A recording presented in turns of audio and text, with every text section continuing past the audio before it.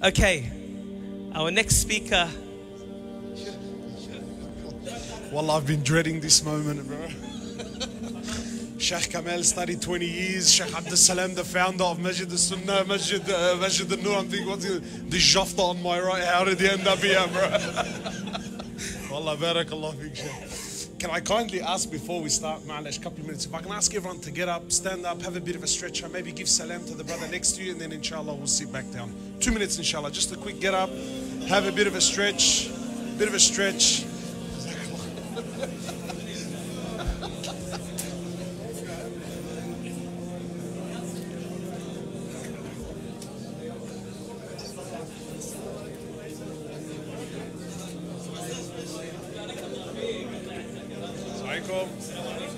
طيب يلا بسم الله إن شاء الله بسم الله.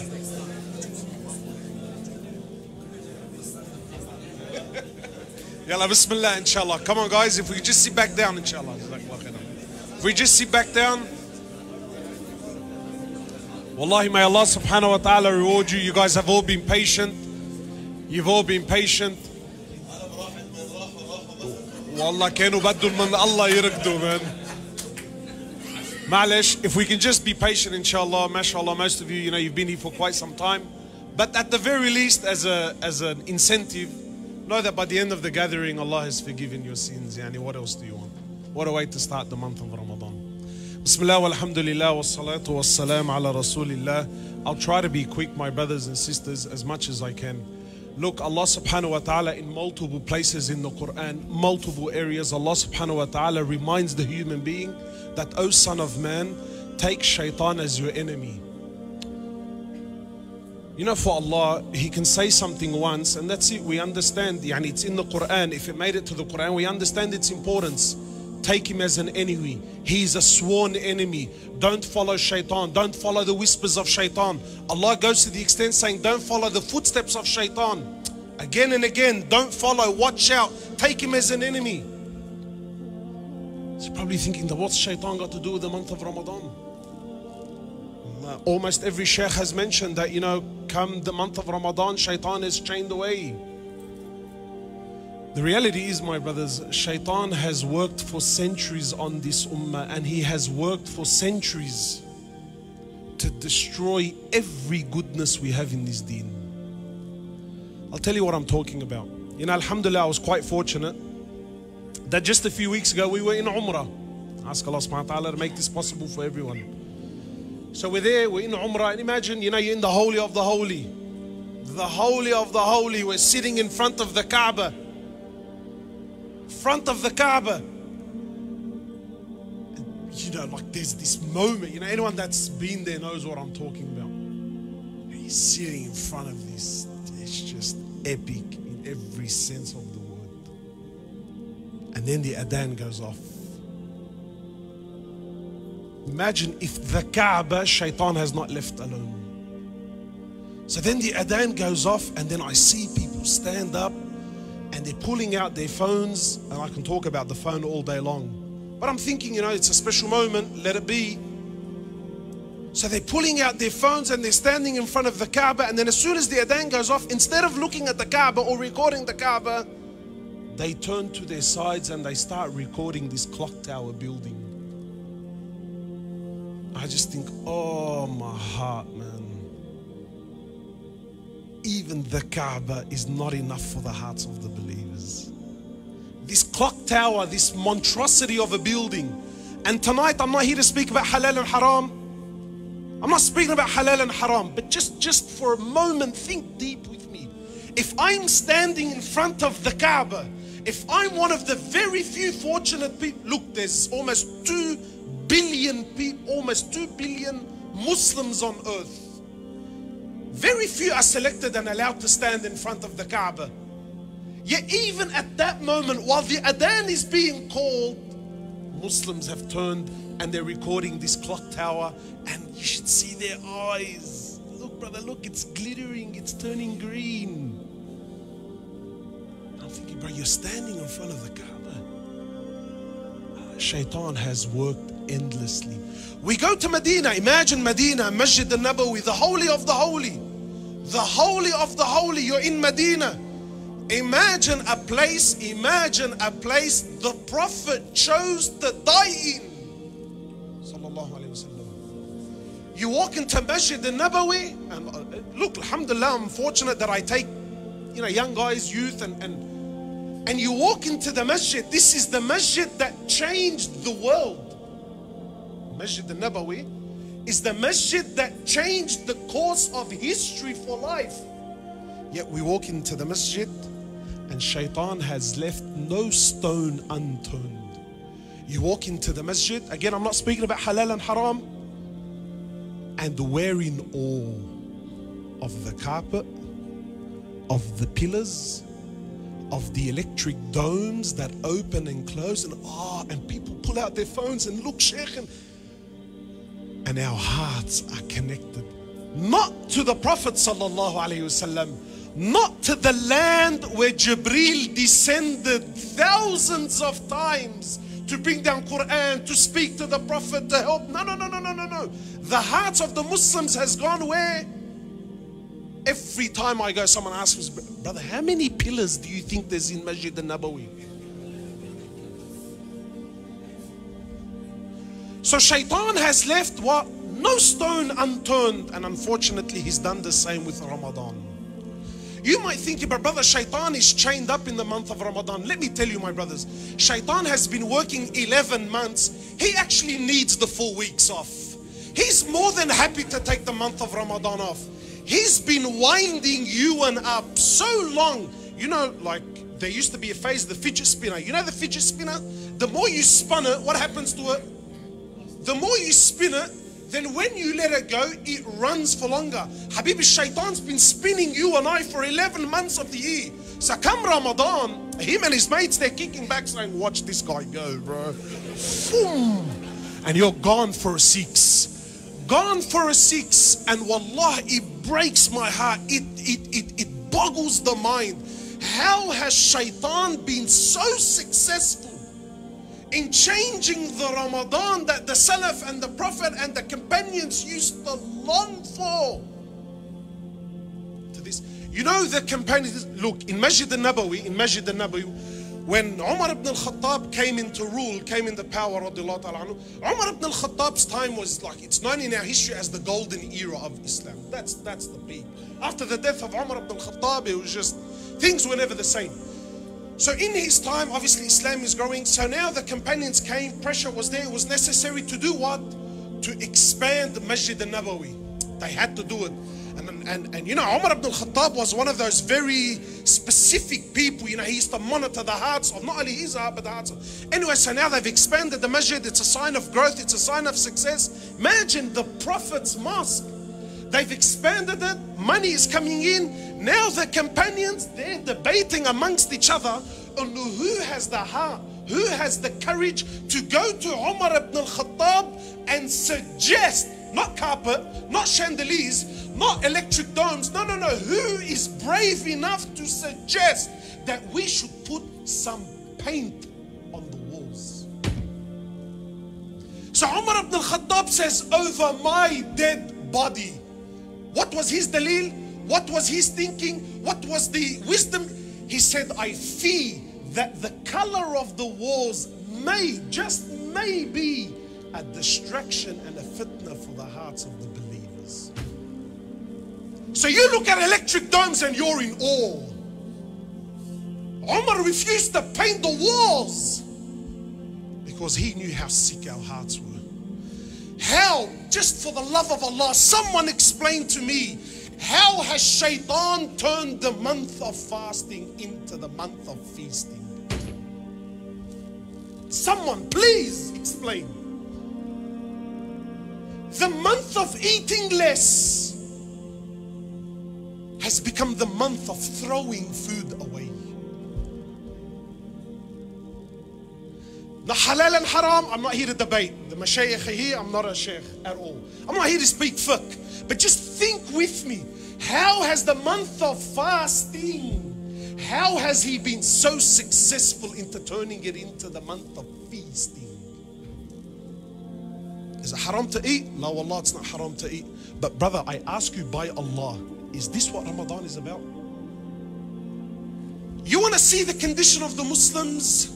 Go to an iftar where the food is late.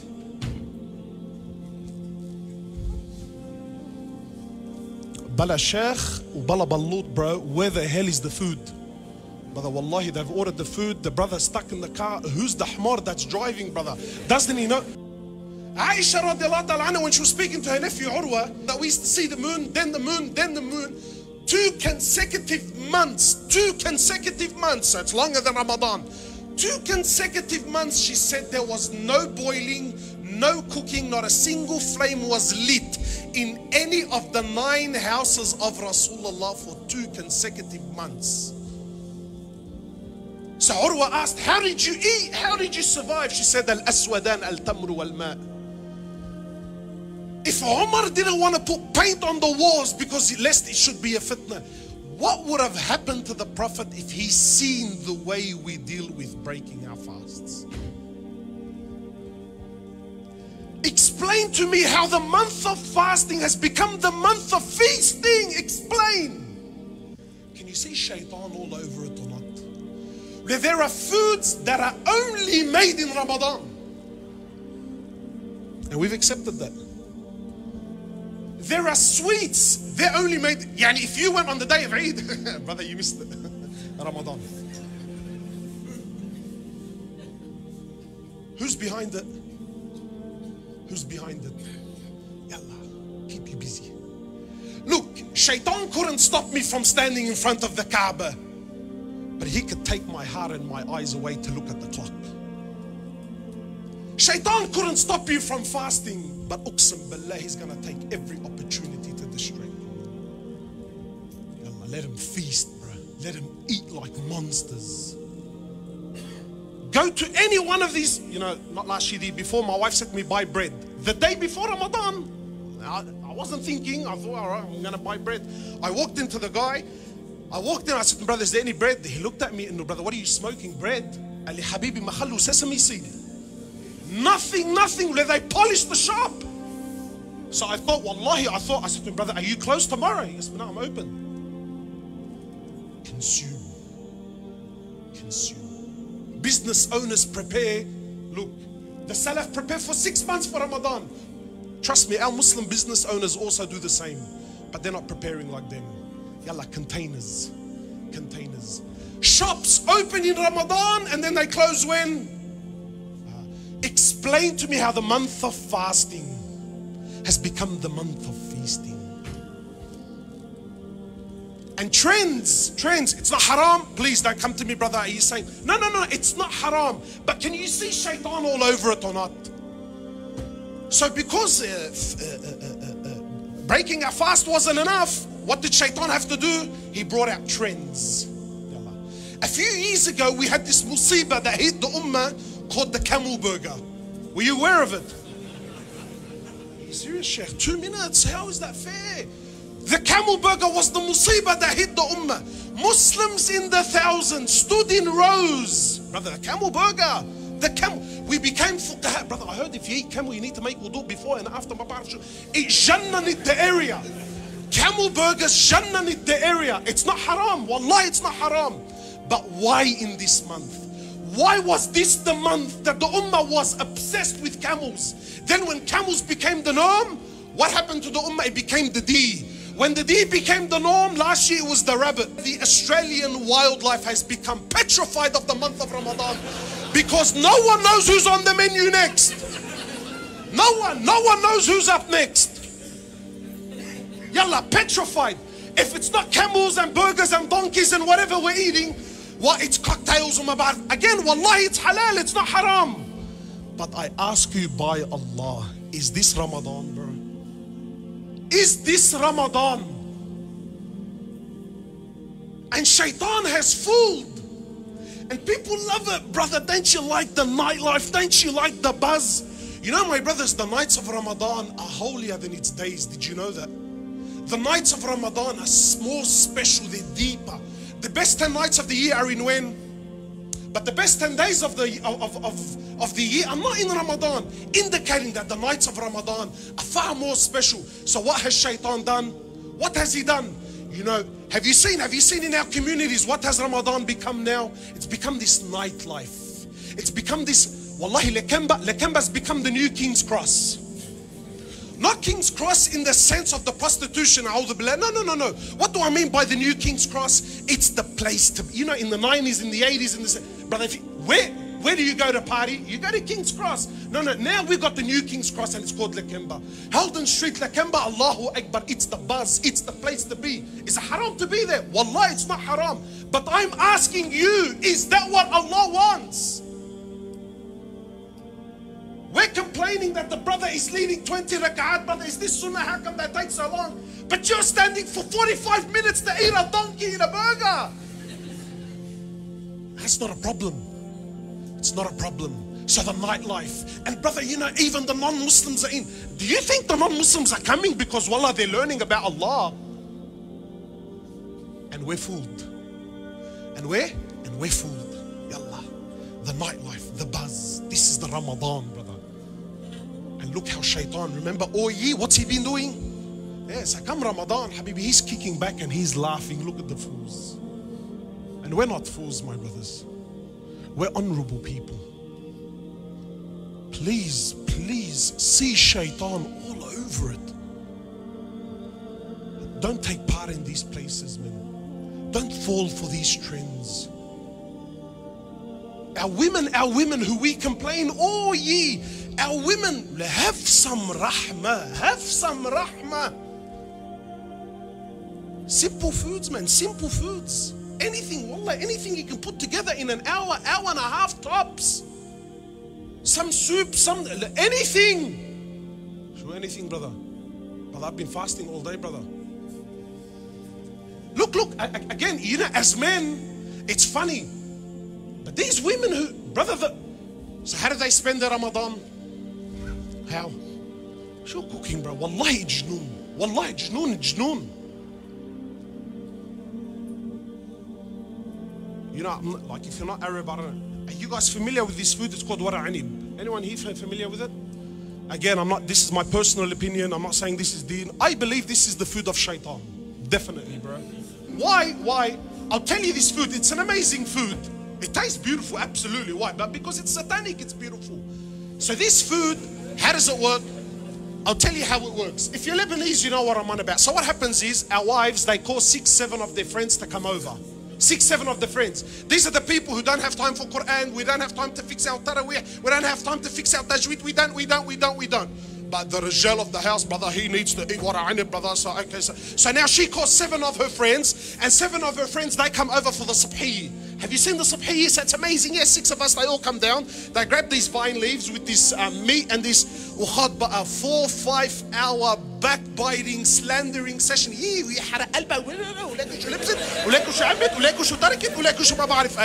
So 7 hours, 7 times, or whatever, 4, 5. Times 7 people that are sitting. Look at the wastage. 6, 7 hours. Then when it's done, depending on which family you talk to, some of them, they're more old school, they cook it. Sometimes it's cooked on low cooking. Sometimes, I know this is a bit extreme, but some up to 48 hours cooking. 48 hours of the time of the believer in Ramadan. Why? So him and some of his friends come futur time and wallah mashallah kalna wara'ani.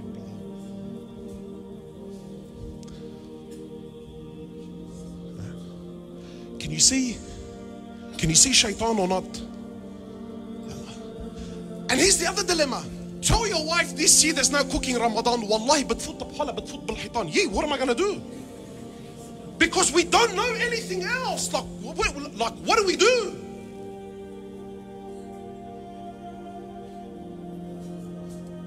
And this is Ramadan for us. So brothers complain always. And inshallah, he said 2 minutes, 15 minutes ago. So forgive me, Shaykh, wallahi, forgive me. But I'm trying to make up for last time. They didn't give me time. I said I was going to get him back. I'm going to wrap up with this, yeah? So brothers always tell me what?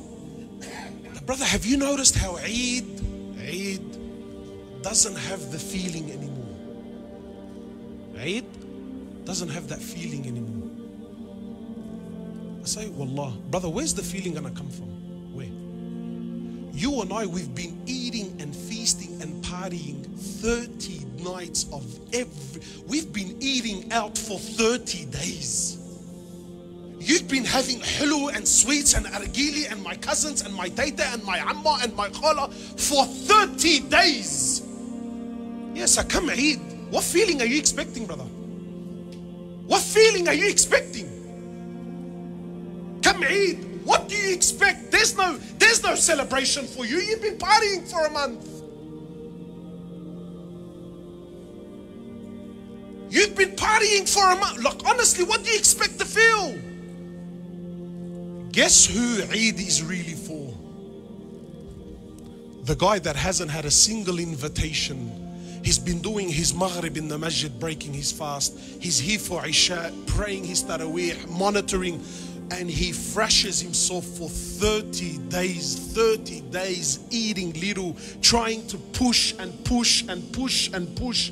Yeah, when the day of Eid comes and he hugs the brother that's been praying for 30 days next to him, and his eyes tear up, and there's that moment. And do you think Allah accepted us, brother?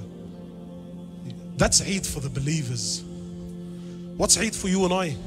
Wallah, Eid is the ugliest day in my calendar. Wallah, it's the worst day in my... Ijnoon. I have to go to the masjid and look good.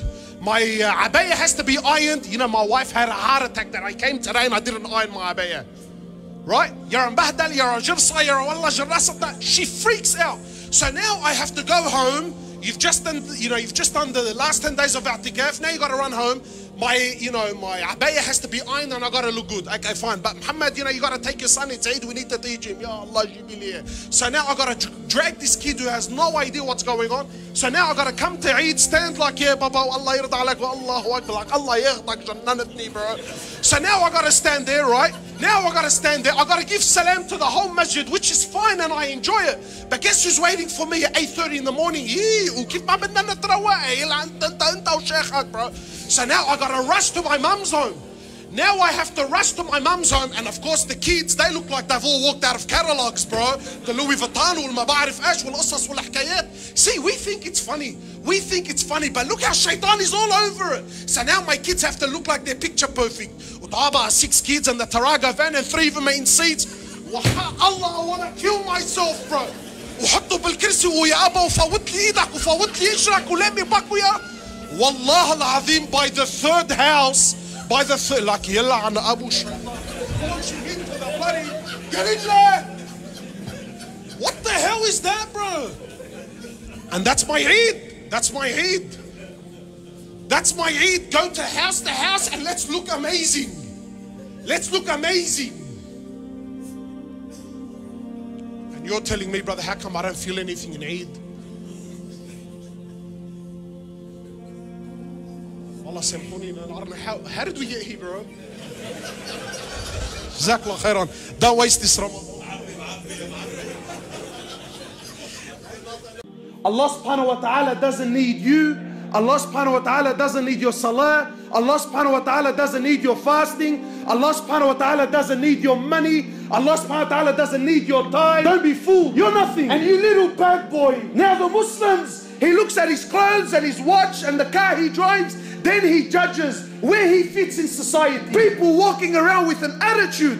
And no, I don't have to pray. I don't have to fast. Or even worse, I've been fasting, for 10 years, praying for 10 years. How come Allah doesn't give me this? Take this arrogance out of your heart. All are dead. All are dead. Nothing moves, nothing stops, nothing rises, and nothing falls, nothing harms, and nothing benefits. Illallah.